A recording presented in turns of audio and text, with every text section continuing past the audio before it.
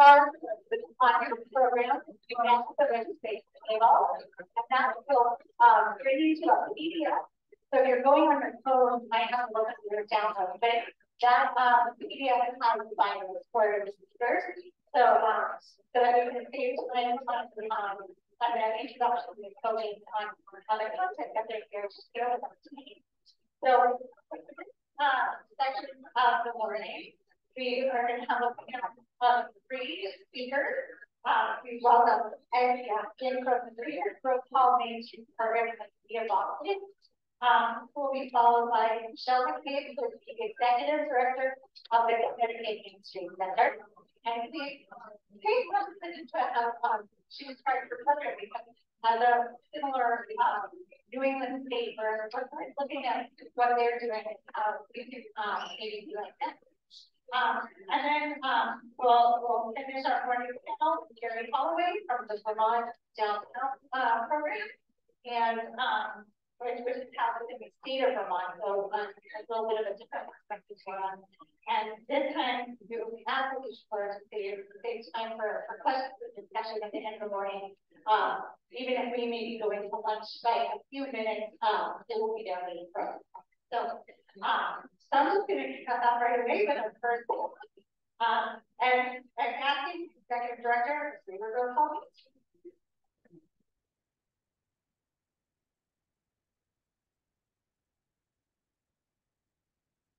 Well, thank you. And I feel like the pilot said a little bit make him not, but we're going to make him time in the air. So, you heard some things this morning about work at classical, digital, main street program, revitalizing, so I'm like the exact opposite. In fact, urban. And Boston, for example, and I'm sorry, wait. Here we go. I got it. Oh, there we go. So Boston, the mayor basically said, hey, I would like to have the advantage of the Main Street program in the city, and because I like the revitalization idea, so why don't we do it in target particular neighborhoods? So we're going to have this one Main Street for the entire city with 20 Main Street. And so we're almost organized by neighborhood. Now, we talk about the cost. The city has looked at this as a great value proposition because, again, they're set up differently across the country, but the way they're set up in Boston is that the 20 nonprofits are all independent from the city. They basically are contract with the city to provide the Main Street services. So the city's investment in the Main Street is $125,000. Used to be $75,000. So for a lot of times, that's roughly what it might be for a staff person who benefits from things like that. And so the advantage is that you actually pay for the program, then you have the board, you have all the volunteers, you have all those resources. And of course, what the politicians like, that's why it's funded, because they think it comes to ribbon cuttings and all the events and stuff like that. And it basically doesn't cost them anything. As one of my former state reps said, I love it. There's 200 or 300 people. I shake their hands and make the remarks, and I walk out the door. So, anyways, that's how these are organized. And I don't know what that is, but so there's 20 of them. So, in the city of Boston, they go all the way from East Boston, which is where the airport is, all the way out to West Roxbury. So, West Roxbury is like a suburban neighborhood. Then Boston, Brighton is like a town and down.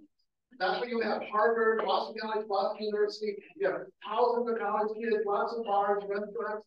And then you have places like Eggleston Square, which is all Hispanic people. East Boston, you have Chinatown. So these are all different main streets. So that's kind of like the diversity. So what happens there depends on the executive director, that board, that context, what they want to do. Those are like hyper localized. All right. So just to give you a feel, so here's my main street right here. And so this is a half a mile. So you can see that within 3/4 of a mile, there's 4 corners main streets. And then over here within a mile away, that's basically Valley Square neighborhood, That's Heights Square, Jackson, East, Evansville Square neighborhood, and then Four Corners, Bowling Geneva. So literally within a mile, I have basically like at least 4 or 5 other main streets.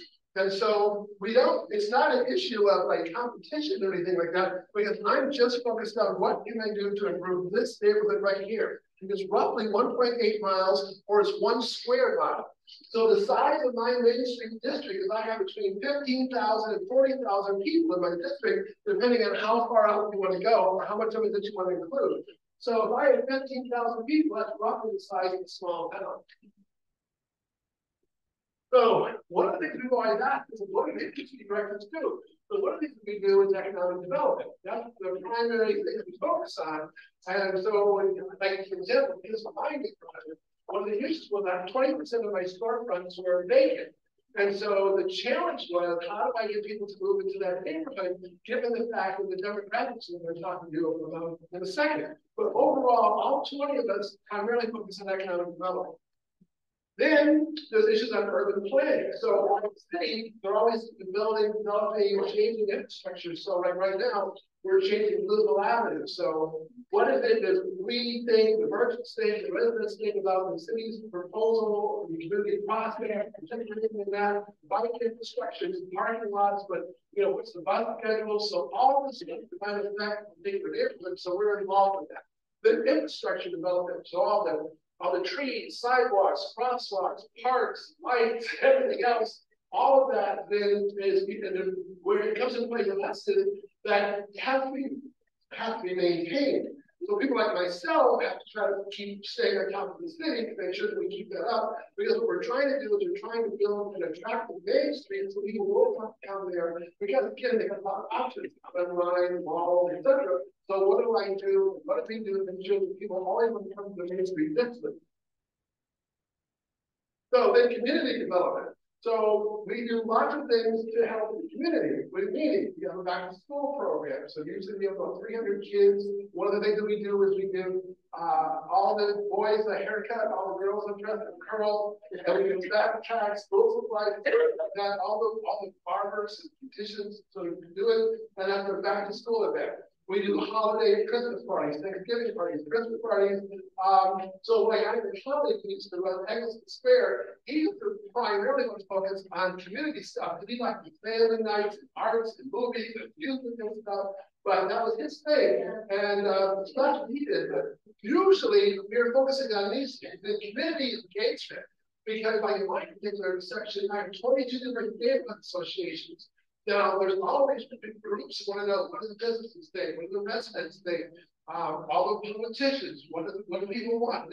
So there's tons of meetings. I usually go to about 100 community events in the course of the year, and I'm representing that neighborhood. What are our interests? What do people say? What do people want from us, etc. So here's all the long list of stuff that we're doing. Anytime it's a new building, anytime it's a new process, they have to go through the community process. So everything from like when we had cannabis, what does the neighborhood think? Are they for it or against it? There's a new 6-unit housing, whatever. Again, all those things involve the community process. Then, because it's a nonprofit, all the reporting and compliance, all the taxes, the 990, the LPC, all the stuff we have to do as from regulation. What kind of programs do we want to put on? We just had one yesterday for financial literacy for businesses. We work with the SBA, credit, loans, etc., fundraising. So again, the city gives us this year $125,000. So anything above and beyond that, we go out and raise on our own. So I do fundraising, volunteer management. So organizations, some of my major ones are very good at managing a pool of volunteers, and they have much bigger events. Technical assistance and research, because there's always colleges and universities that are trying to study small businesses, what they can do, etc. So we participate in things like that. Collaborate with the other directors. Sometimes we act like a trade association because people are trying to figure out how to work with the small businesses.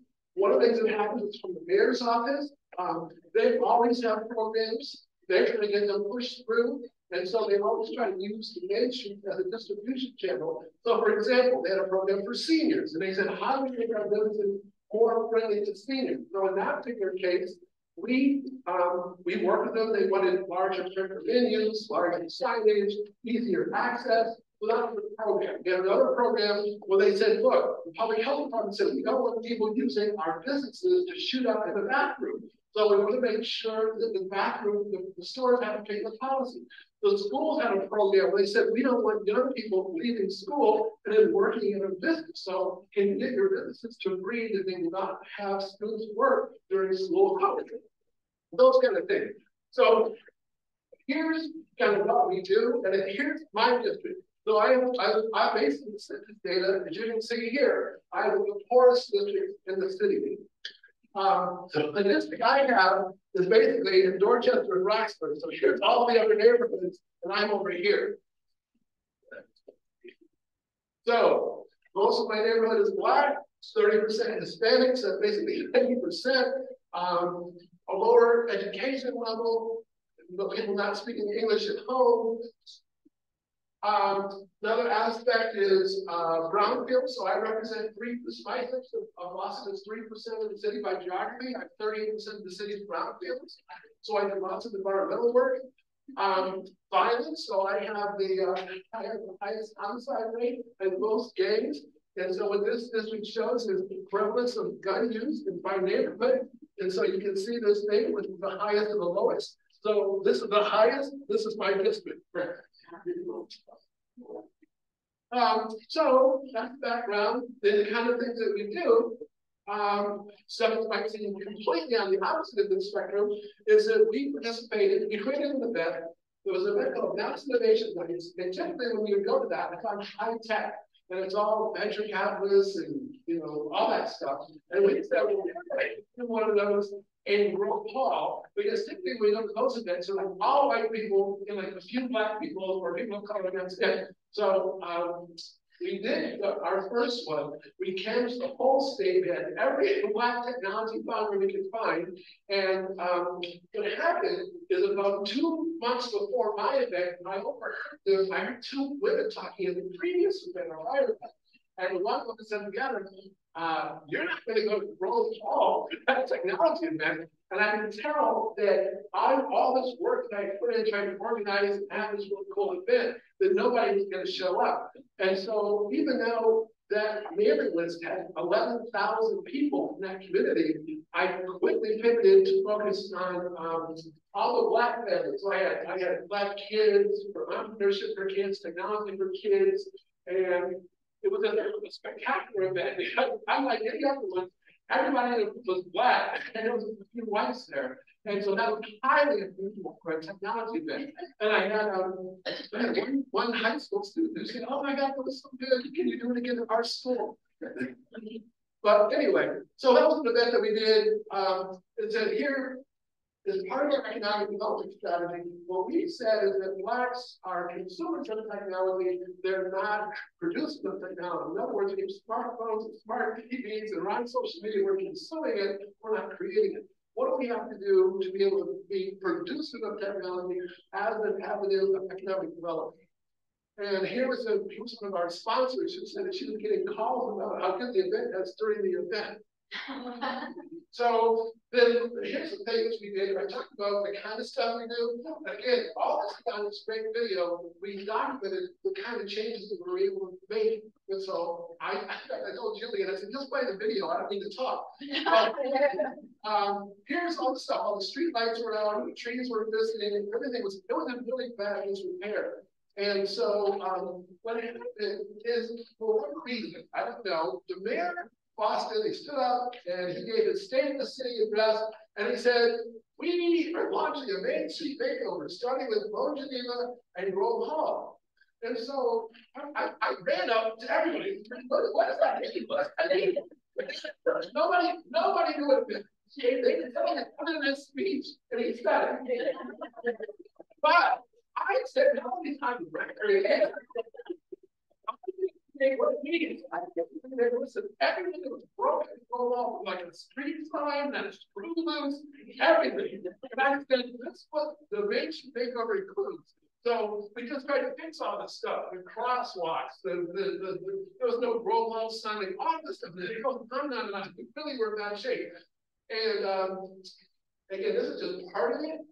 You can see how much work there was. Again, this is the whole thing. But my last thing was, well, that last little piece here was I was just simply saying, we have a case study. We watched the video that we can demonstrate that we can make the Main Street 4-point approach work, even in an area that's not as classic New Englandy. You know, I got a golf course in my district.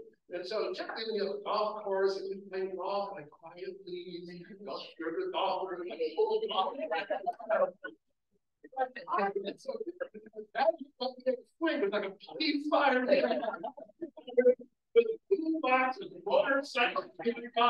So it's not quite like other neighborhoods, but it works. And so what I did is I put this picture up here because the Boston Ballet said we would really like to have the people in your neighborhood participating in ballet. And I said, oh, you mean like this?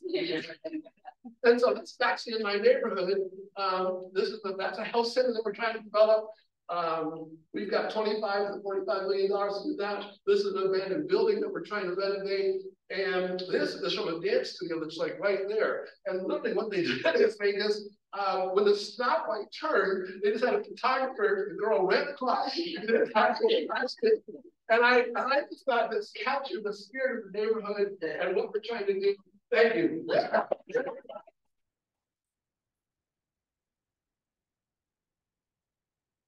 Thank you. Thank you so much, Ed. I have the pleasure of seeing Ed present at the Main Street Now conference in Boston this past March. And I was sitting here with Jackie, and we're just watching him in awe and admiration. And like, we have to get this band for you.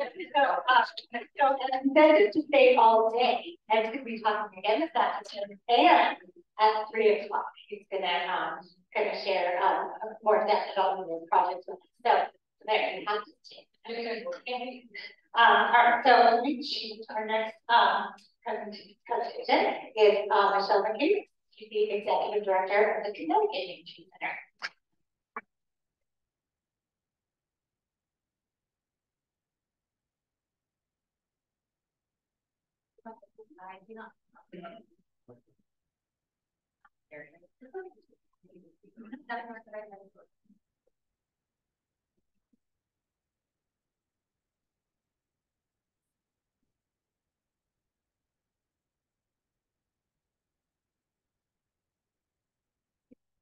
This is going to be the pleasure. If I can get this to work throughout the presentation, I believe I'm going to get some kind of a prize. So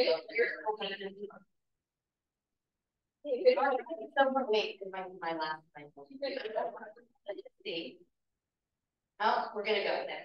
All right. Well, hello. My name is Michelle McCabe, and in addition to being the Executive Director of Connecticut Main Street Center, I believe I have the added distinction of being the newest kid on the block in the world of Main Street today. I joined our organization, which is actually close to 25 years old, which like myself. I joined the organization only about a year and a half ago, and it is a testament to the power of the Main Street America 4 Points methodology that I am already a fervent convert to this approach, and I hope that by the time we're done today, you will be as well. So for my contribution to today's discussion, I'm going to first provide you with some of the history and the structure of the Connecticut Main Street Center. Again, knowing that Rhode Island would be very lucky to have a similar program here, because I think we provide a lot of support and help to our main streets across the state. And I will highlight some of those contributions and how that helps with the economic vitality that we enjoy in Connecticut. So as mentioned, Connecticut Main Street Center is a statewide coordinating program of Main Street America. And our mission is twofold. One, to support every Connecticut municipality that has a Main Street, a downtown, or a village center that seeks a Main Street experience.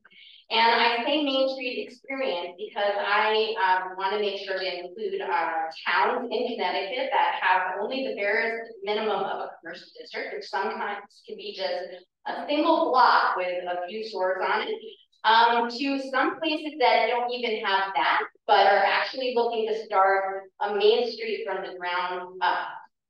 And number two, to guide our communities towards establishing an independent entity that is responsible for Main Street management and implements a management strategy based on the 4 points. Oh, look, it's moved on its own. It's even better. I didn't know how to start.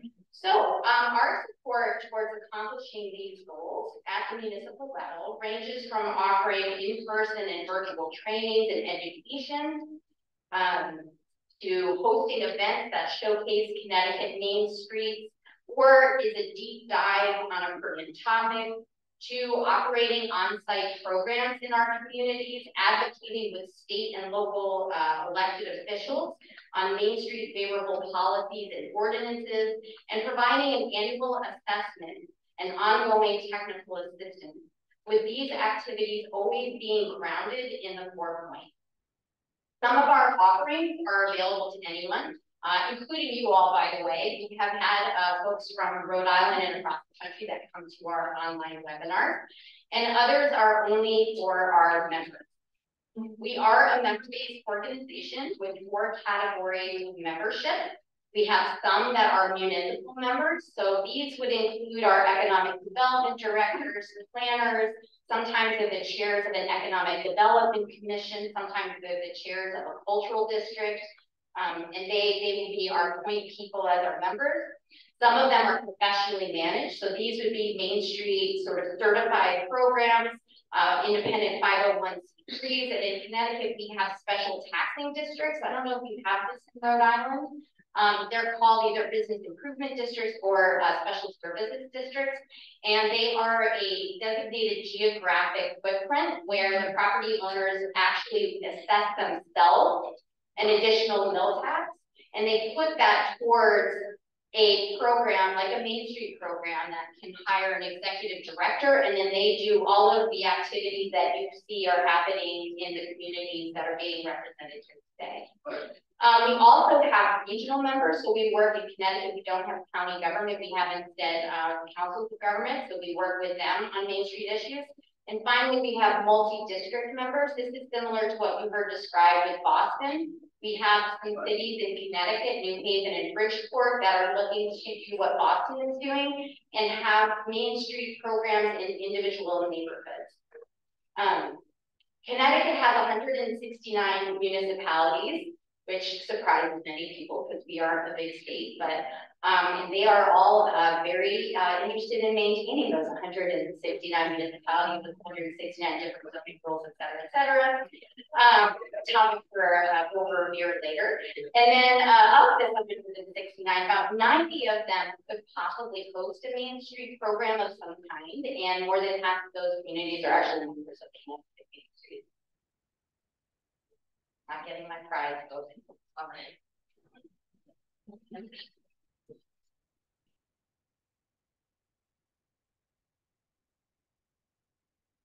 Okay, I guess we're going to see the same slides over and over again. Yes, that would be phenomenal. There? No.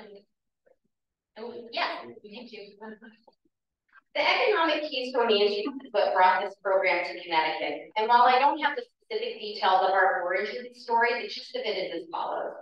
Once upon a time, a long time ago, someone important from Connecticut Light and Power at the time, now it's Eversource, saw the value of Main Street America's testing methodology and the importance of a statewide coordinating program in order to start Main Street programs in our towns and cities. And actually, I was pleased to see Power, I don't know if you the name right, so I apologize, but the utility company for Rhode Island is here, which is great. And utility companies actually do play a large role in Main Street programs across the country as partners and funders. Eversource saw that local Main Street programs produced thriving Main Streets, and that an investment in a coordinating program that boosted the economic vitality was a good investment for their company. So the hope was that then Governor Jody Rell would follow the lead of the majority of other states in the Main Street America network, over 70% as you saw, and that she would fund a statewide coordinating program to be housed in the state economic department of economic and community development. However, she, I'm sure, politely declined And instead, Connecticut Main Street was launched and funded by Eversource with a contribution of public funds. And we became an independent 501c3. And our current budget is currently around 50% public funds and 50% private. Next slide, please. So if you would all just take a moment, and actually you were able to see some examples today already, and picture what a favorite Main Street or downtown of yours looks like. The place that you envision has certain qualities that are probably the same as the person sitting next to you. It will look attractive, it will feel welcoming, it will be easy to navigate as a driver or a rider or pedestrian, if you wouldn't mind. The next slide. I'll just go like this and pretend like I'm there we go. It will have plenty to do in terms of shopping, entertainment, green spaces, arts and culture. It could potentially have a place for you to live and start a business. The buildings, the sidewalks, street furniture are well maintained, and the storefronts are all fully leased. As a regular person, this is a place where you would want to spend time. If you are a mayor or an economic development director or a chamber of commerce, this is a sign of your successful support of community vibrancy. If you are a developer or business owner, it increases the value of your investment, the performance of your business, and the retention of your workforce to be located in such a corridor. And if you are a state level official, the more of these thriving municipal main streets you have, the better they contribute to a statewide economic development strategy. Our Governor, Ned Lamont, and our Commissioner of the Department of Economic and Community Development are focused on bringing new businesses, workers, and residents to Connecticut and ensuring they stay.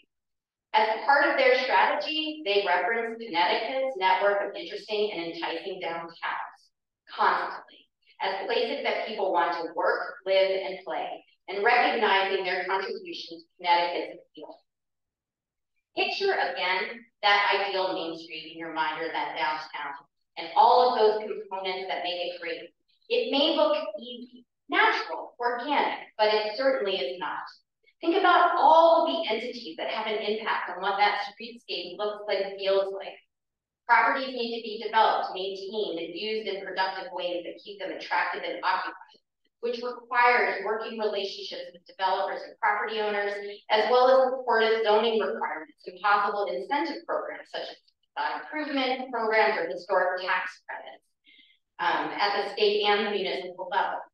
For sidewalks and trees to be maintained, and streets kept safe for pedestrians, and cyclists, and others. It requires a partnership with municipal and state engineering, public works, and transportation, and law enforcement, parks and rec, and more. To attract and retain not just successful businesses, but a diversity of business types, requires thoughtful curation and recruitment strategy, conversations with chambers and entrepreneur support organizations, the creation perhaps of incentive programs geared to those businesses in the form of grants or revolving loan programs, the marketing and promotion efforts and events to keep the flow of consumers out on the street and supporting those businesses. This engagement includes keeping an eye on your arts and culture sector, making sure that they are supported so as not to only bring audiences to the main streets, but more importantly, to make their significant contribution to the quality of life of all our communities. And of course, nothing is static, and this ecosystem also needs to be resilient to changes in the environment, from literal impacts of climate change that require flood mitigation or increasing the tree canopy, that's for heat mitigation, to addressing new workplace patterns that make the presence of office workers and the leasing of office spaces unpredictable, to confronting new consumer habits that drive people to shop online rather than locally. Are you exhausted by listening to all of the juggling and relationship massaging and the planning and the knowledge that has to be current, also historical, and vigilance required to keep a Main Street coming? It is a lot. And it's more than an economic development director with an entire town or city to oversee, or a chamber with members that are outside the Main Street corridor, or any single property or business owner can handle alone. I mean, doesn't everyone want to delight them, right? They do. And that's part of our job as a coordinating program, is to go around the state of Connecticut. And now I know who to call and say, and we're very lucky to have some in our state, Delilah, that can do all of that because they are a Main Street program. Because you probably have this experience in your community. You might have that visionary. You might have that visionary who's an economic development person and they're shepherding your Main Street along either as part of their larger job or sometimes they're even a volunteer, but that does not constitute a sustainable strategy. We all know that when that person retires, things can quickly go south. For these reasons, Connecticut Main Street champions the creation of a local entity that is solely focused on Main Street management, staffed by at least one paid employee with the support of a board and stakeholders in order to make our Main Streets thrive. It is an investment strategy that pays off, which is seen in the Main Street America reinvestment statistic. So remember that our mission at Connecticut Main Street is not just the establishment of these entities cast solely with overseeing Main Street.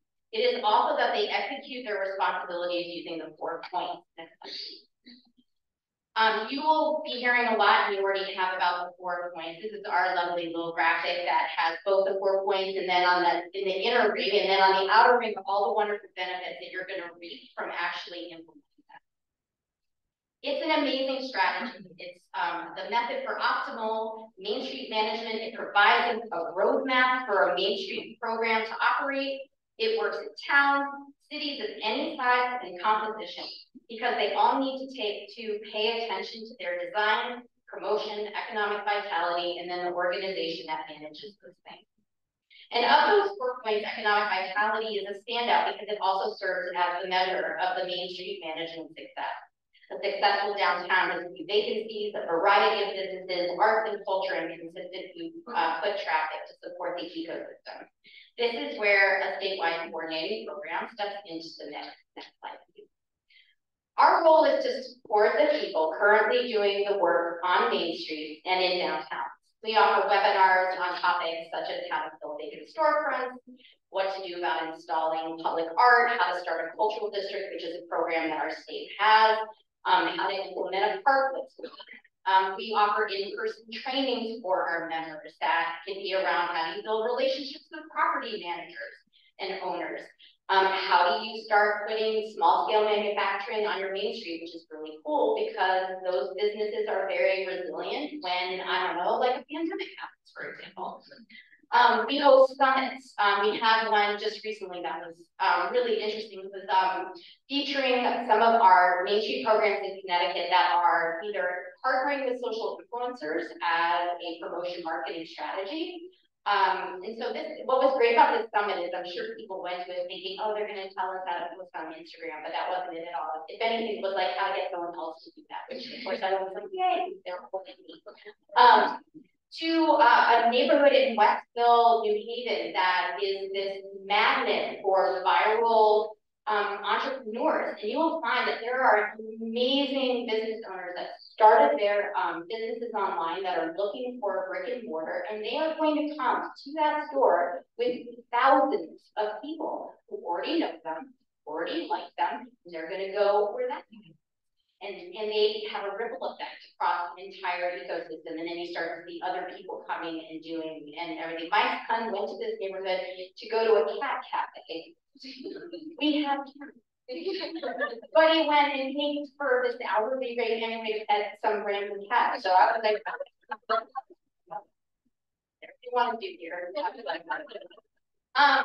We're hosting a summit in March that's all about blight and vacancy. It's a huge problem in Connecticut. It's probably a huge problem everywhere with either absentee property owners or they're there but they don't care. And an entire Main Street can be absolutely tanked by one yucky building. And so we are actually pulling in our state legislators and talking about what are some policy changes we can make, like a vacancy tax. Or Detroit's doing something really cool. Hopefully they'll pass it about the land use tax. We do spotlight on main events or highlight our communities, and we invite people to come to those Main Streets because that Main Street is looking for new business owners or new development, et cetera. And we make a point of inviting those folks to come. And we do some other on-site programming. We're launching one soon that is called Diversity on Main, that is specifically creating those relationships between the property owners, the municipal government, the Main Street program, the entrepreneur support program, to start filling those vacancies with entrepreneurs. In addition to providing education, our programming nudges our member municipalities to creating and supporting that independent Main Street entity. One of our key benefits of membership to Connecticut Main Street is a newly developed assessment. I think. Yes. A newly developed assessment tool. This tool, I have to say, is really cool and very amazing. So what we've done is that we will go into our member communities. We're asking questions based on the 4 points with about 85 different data sets. So let me give you an example. And I will say too that this tool is measuring the Main Street's management accomplishments, not the outcomes. So not like the reinvestment statistics that you see. This is like, how are you doing and actually executing on these 4 points? So for example, in the economic vitality section, we have a section on market assessments and a question about having a building inventory that is asking about building owner's name, phone number, address, etc. If we go to that community and they have no inventory at all, they get a 1. If they have an inventory, but it's more than a year old and it's it only has a few of those data points that I mentioned, they might get a 2. If the inventory is updated more regularly and it has more information in it, they get a 3. And then if it's like digital and searchable, et cetera, they get a 4. So it's very objective in many ways, and so people know why they got a 2 versus a 4, and it gives them then a roadmap to create an assessment report that not only tells them what their score is, it tells them here's what you do to improve on it, and then we connect them to resources. There are resources, the Main Street Americans resources, or it might be a professional affiliate that can do a streetscape improvement plan for you. And then when we come back next year, then hopefully we'll see improvement. And we have found that our members take that to their boards and they say, hey, here's some stuff we have to do, and it's been really helpful for them. So that's strategic planning, etc. So that is a service that we provide to our programs. We are doing this for example, with the property, the building inventory, we are measuring how well that Main Street program knows their properties, because we are telling them that this is critical to make sure that those buildings are being fully utilized in a manner that benefits the entire corridor. We're demonstrating that this is an important tool in their management toolbox to have an inventory. And we do this assessment across all 4 points and over 80 different data sets. And our goal with this assessment is to move our communities towards a Main Street entity, because if you wouldn't mind moving to the next slide, this is a composite of all of the assessments that we've done so far. And you will see that our professionally managed Main Street programs perform better in our assessment than the ones that are not operating that way. And well-managed Main Streets can actually execute on all the best practices in education that we're providing in the state coordinating program. We are far from our goal. Of our 52 members, only 11 are professionally managed, but we are getting there. This is why we as a coordinating program are needed, because small towns and cities perform better when the Main Street stakeholders have that go-to person to work with. And by extension, we as a coordinating program are a great partner, not just for our municipal members, but also for the state. Just as it's easy for municipal members, our leaders, developers, small businesses, et cetera, to function at the local level with that Main Street entity that is fully plugged into all that is happening on the ground, it's easier for statewide efforts to be plugged into the local communities when there is a coordinating program that is supporting efforts to make great places to live, work, and play. And also to provide critical access to information to guide regional and state efforts, to help communities plan and partner with each other, and to share critical information out into that community about funding or policy. If you don't mind moving the slide forward. Regarding the former, we envision our larger goal in assisting the state's economic goals, that we will eventually be able to provide aggregate data similar to the reinvestment statistics that can include also vacancy rates, business ownership, and more to our partners in the So I just want to say in conclusion, how grateful I am to be with you today, because every community deserves a great Main Street. It's good for residents and visitors, and it benefits the entire state to have a network of wonderful places to live, work, and play. At both the local and state level, investing in Main Street programs is how to get there. And I know that my state would be happy. I kept saying live, work, and play, that sort of thing. Thank you so much.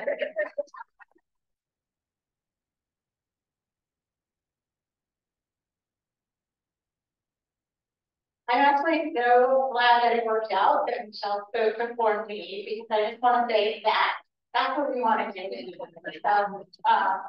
Yeah. So I'm also very excited to welcome Gary Holloway. He's here from the Downtown Program in Vermont. They're really doing some really interesting work as far as placemaking and art, community-driven placemaking, and also wanted him to talk a little bit about resiliency, and we talk about how community can respond to that like going that was the flooding. So let's get that presentation up and welcome Gary.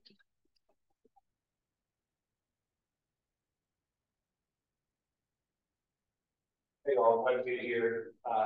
I met Jillian a couple years ago down in Richmond at the Main Street Conference, and she was telling me about all the exciting things that were happening here in Rhode Island. So it's a pleasure to be here to learn more this morning, talking to some of you about some of your efforts. And pretty impressive organizations that have been around for 50 years, for 20, and there's been a lot of efforts here in Rhode Island. So it seems like the groundwork today and really good opportunity to maybe take it to the next level and bring in a statewide organization to help support the local efforts. Jillian asked me if I could speak a little bit about Vermont Downtown Program, which is a state coordinating program of Main Street America. So I'm going to touch on who we are as a statewide organization that supports local organizations. And then she also wanted me to touch on two other things. One was some of our placemaking efforts to support public spaces, and then also how Main Street organizations serve in times of disaster like we witnessed. Experienced in July with flooding. So I'm going to spend the first part here just talking a little bit about who we are. Before I jump into that, I come to Main Street with about 20 years of experience. First, kind of got my teeth in Bellingham, Washington, as a business owner, and then really saw the value in our local Main Street organization, Downtown Bellingham Partnership, who was really helping us as business owners. The effort to bring more customers, and more tourism, and make the streets more beautiful and welcoming. So I got involved with that organization. Fast forward another, half a dozen years, and I was invited to the city of New Jersey, New Jersey, to help them with some of their revitalization efforts, bringing the public market into old JT Lugo's building. Now I've been in Vermont for 9 years. This picture here, remember this picture, you can see some pictures later in the slideshow of some of the impacts of the flooding, but this was, a July 3rd event that happens in downtown Montpelier every year. This was probably 7 or 8 years ago. And ironically, about a week after we experienced flooding this year after our July 3rd event. You can go to the next slide. Our organization is housed within state government. As I mentioned earlier, a lot of the programs at the statewide level are housed in government.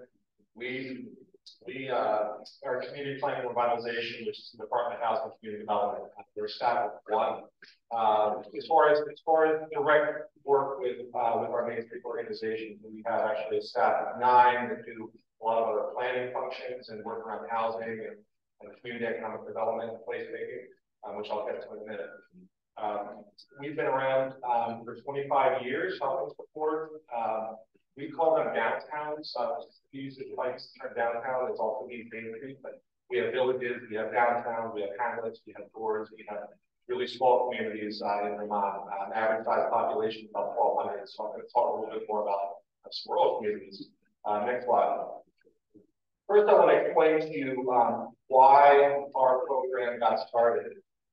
Next slide.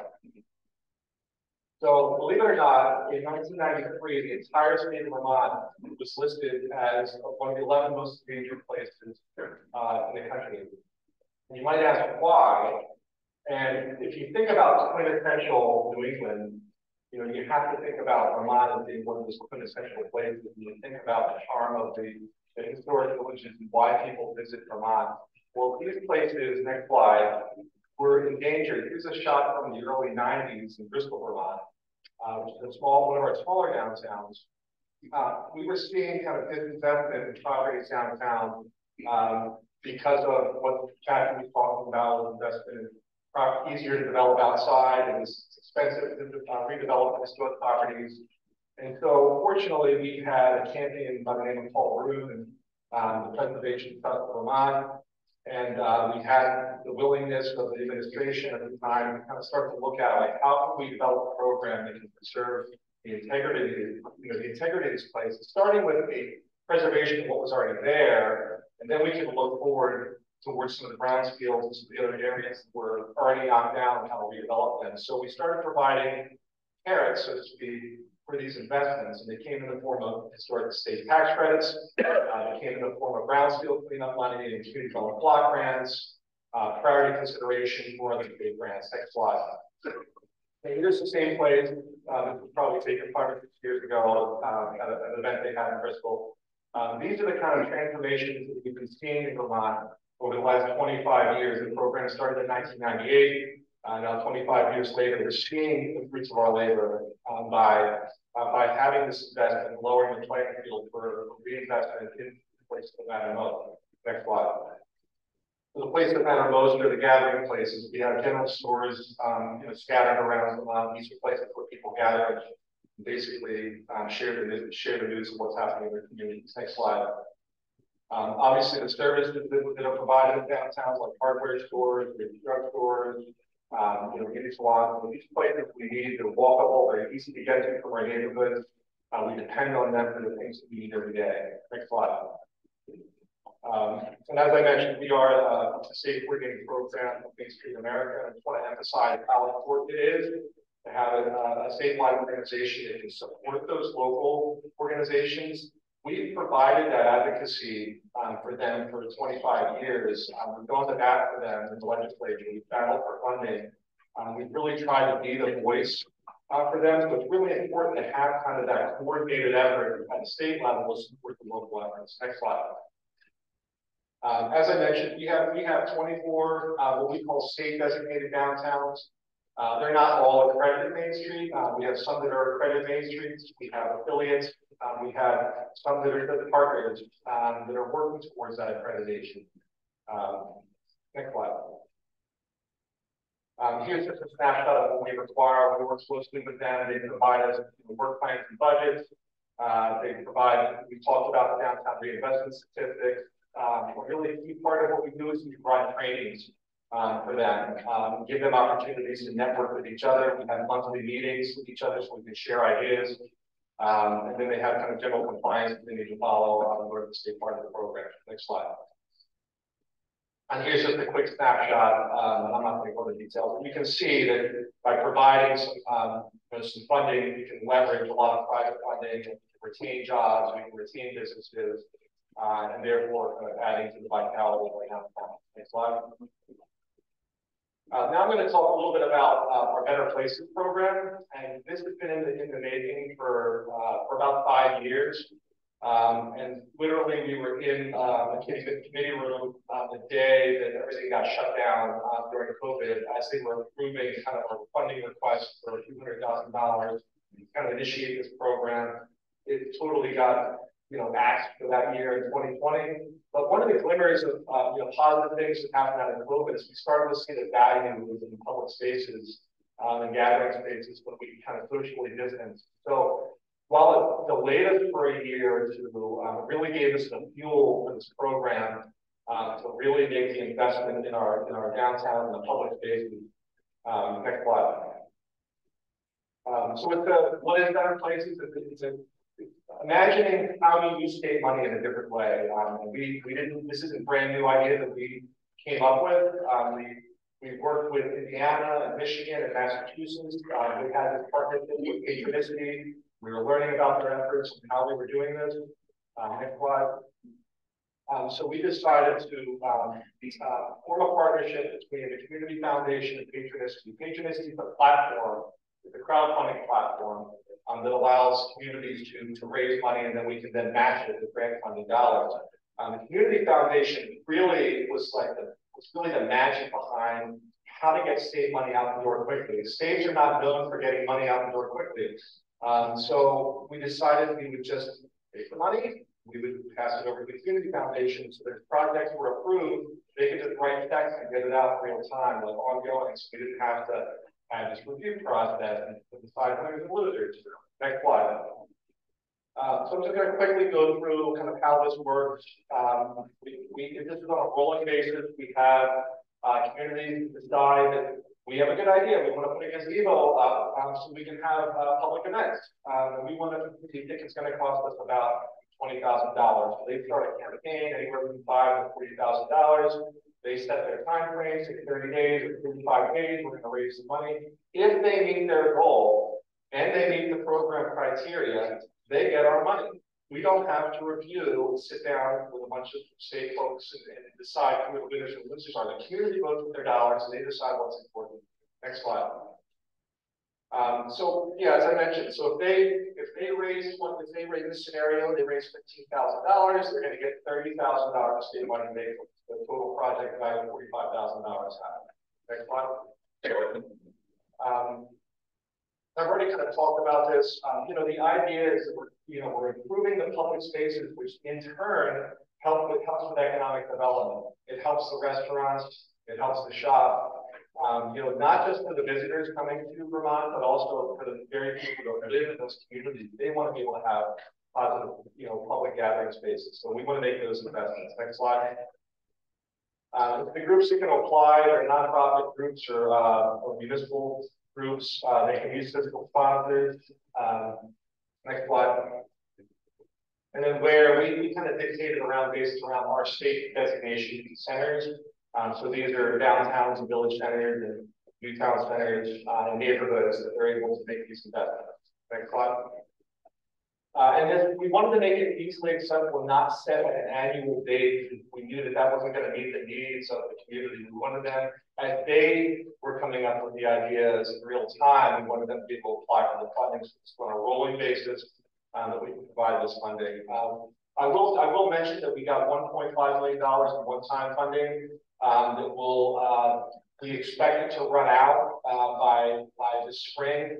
We actually have to spend the money by June 30, 2024. So we're going in this year to try to get base funding for the program. Now that we've kind of run it for 2 years, and we know that it can work. Unfortunately, it's had really good geographic spread and to a lot of communities. So we think the legislature is evaluating this. Next slide. I've already talked about this. I'm going to fast go on here. And just a quick snapshot on this because it shows you we've had 37 projects that have been funded to date, and we're continuing to fill the pipeline. You can see how much we've dedicated in funding and how much we've raised. Next slide. And I'm just quickly going to go through just a few pictures of some projects that were funded. Next slide. Here's one of Brattleboro, which is an old kind of ugly looking wall. Got artists involved with creating this beautiful mural. Next slide. This was an activation of a street that the city's looking to make a one-way street to give more room for restaurants and seating area, which was very true during COVID here in Rutland. And then so they activated it by having some events and skated crosswalks and kind of imagined what was possible. Next slide. And then they could use the money to do activation of kind of like vacant lots, underutilized spaces. So this is an event series happening in John Ferry. Next slide. It's just kind of aerial of the same event. And we'll come back on that. One thing that they discovered in this was making it accessible and free and inclusive was really the most important thing for this community. Because in the past, they charged for events and realized that there were some people in the community that were not able to go to the event because they didn't want to bring the pay for each of their kids, and the kids are going to get paid for the food. And so they just wanted everyone in the community to have access to this kind of community event. And that was really a light bulb for all of them. That's moving forward for them. We're going to be free to set for all. They don't have to be charged to participate in this community event. Next slide. And this was along with Black River in Springfield. And the next slide, they turned it into a beautiful park. And they use it for various things. Next slide. How many minutes? 2 minutes. All right, all right, next slide. All right, so in July, the state of Vermont was pounded with a lot of rain. I live in Montpelier. I live on the hill. Fortunately, my house was not flooded, but within hours, of days of rain, the entire city got flooded. Next slide. Literally every building, just about in the downtown, was flooded with 3 or 4 feet of water. Probably 95% of businesses were damaged. Next slide. And so I just wanted to, I was asked to kind of speak on this because the importance of having a downtown organization that can help kind of respond. The director had been in her job less than a year. The infrastructure of that downtown organization, she had no idea how to handle a disaster, right? But they quickly, because they had that infrastructure, they would have been able to respond, they would provide support and gather resources, whatever information in real time was coming at them to provide to the businesses. Next slide. Literally, these 3 people, the guy on the right manages the parks. He was told the night of the flooding, you're in charge of the residential, figuring out how to respond. In the middle, Katie's the director of Montpelier Lodge. She was told the same night that she was leaving her house to be evacuated to go to Alex's house. She was in charge of the business. So overnight, they spent it with their families. They decided, they came up with a plan. And the plan was to help pull the guy on the left, Peter Walsh, who had a background in the Navy with running logistics. The 3 of them put together a massive plan in 48 hours. And over the course of a month, they were able to put $4,000 volunteers in a really coordinated way to 350 different residents and commercial properties with 800 different tasks helping them. Next slide. And so they also partnered with Montpelier Foundation to set up a fund to help support businesses because state federal money is not back. Businesses needed money that week. And so they were able to get money out within 2 weeks. They were able to get money into businesses in the form of checks worth $20,000. Almost done. Next slide. They were part of, as a community, we came together with 3 different community forums. We talked about what Montpelier was going to be like moving forward. What are the important things? How do we build our community for resiliency? So hundreds of people came out to the State House with their locations, and we talked about it. We prioritized. Next slide. And then the commission was formed with those list of priorities, forming a group who then charge and raise some money to hire staff to help lead the city. Montpelier Live is on the leg of that commission that helps speak on behalf of the businesses and property owners downtown. Next slide. And we brought the Vermont Strong brand back during conference for my rating in 2011 when Vermont was devastated. That Vermont Strong brand was created. It was kind of rebirthed during this, and we will recover. And fortunately, we're a resilient state. And so that's all I got. Next slide.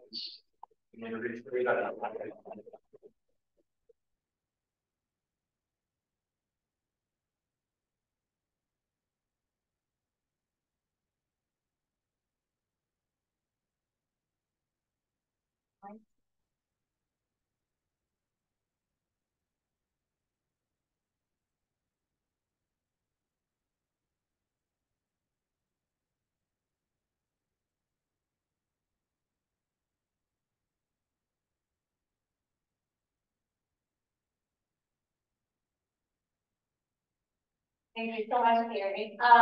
Okay, so here's the plan, everyone. I'm going to talk, and then we will have all the panelists come up and do questions all together, and we're going to go until 12 to 10, which will reduce our lunch time to 50 minutes, but I think that's plenty of time. So, I'm going to set myself a timer. So. All right, so I felt it was important to tell you just a couple bits about my story, how I ended up here, because I think it's something that maybe happens a lot in Rhode Island, or has happened in the past, and that want to celebrate the fact that we are here in Pawtucket, right?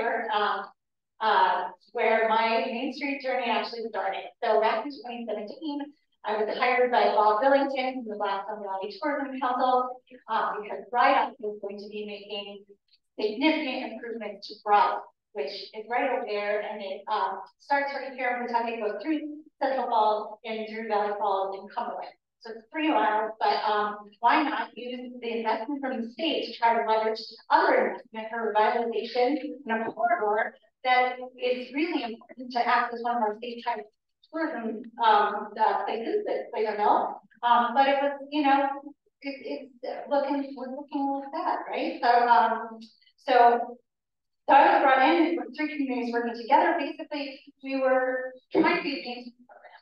So we didn't know that that's what we were doing because Rhode Island didn't have a Main Street program.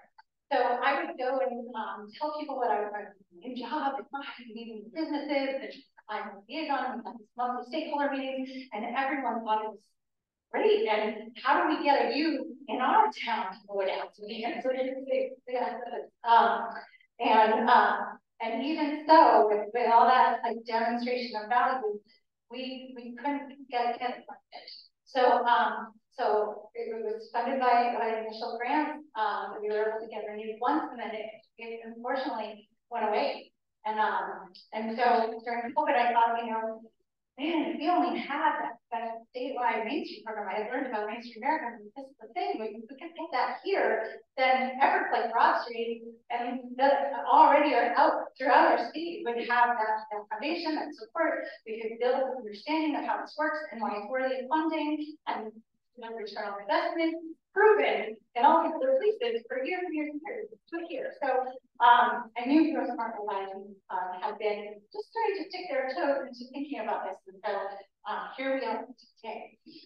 So we've heard a little bit. We heard about the Connecticut program, and Kathy talked a little bit about how Main Street America is structured. I want to reiterate that these slides are just going to play, and also if like any of them that have words on them, they're taken from the proposal that's on our website, so you don't have to write anything down, you can just download it.